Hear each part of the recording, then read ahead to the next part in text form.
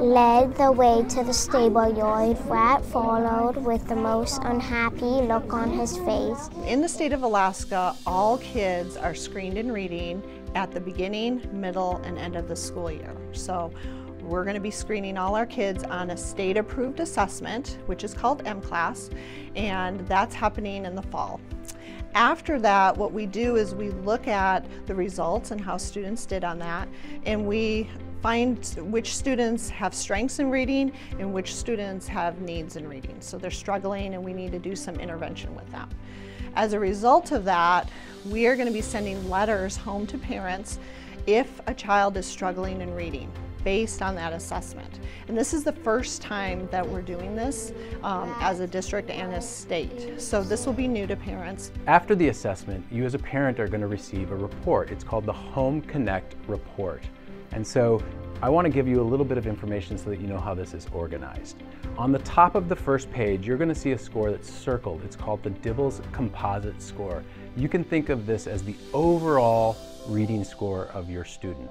It's made up of lots of very basic individualized reading skills, but when put together, it provides the composite score. So this is an important number to pay attention to. That number will fall into one of four categories. One being well below benchmark. It means that your student is in need of the most support. The second one is called below benchmark. It means your student is in need of some support. The third one is at benchmark. They've met the goal. And the last one is above benchmark. It means they're above the goal. And so that first page is the summary of those results. The second page of the report will show you an area of need where your student can improve in their reading skills. And it's going to provide a few different tips and strategies that are quick and easy that you can use at home to support your student.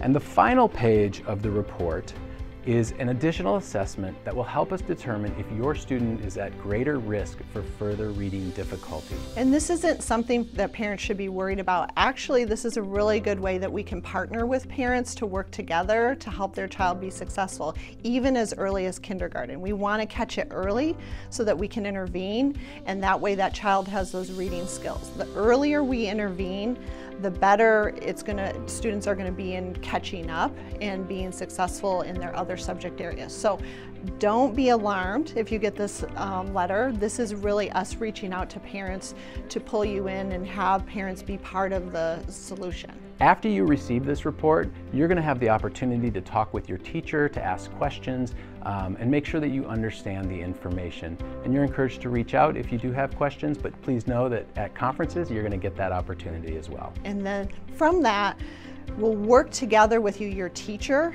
and the parents together. We'll work on an intervention plan. And we put this all into a document called the Targeted Intervention Form, TIF. So it's new terminology, but parents are going to start hearing that terminology as they get these intervention plans. And that's going to target what areas of reading, whether it be phonemic awareness or phonics or vocabulary. What do we need to work on so that your child is increasing their reading skills? From that, you'll probably get monthly reports on how your child's doing, and then in parent-teacher conferences in February, you'll have another opportunity to meet and talk about your child's progress. And through that time, you'll also be getting information as if your child doesn't make the progress, what does that mean for going into the next grade?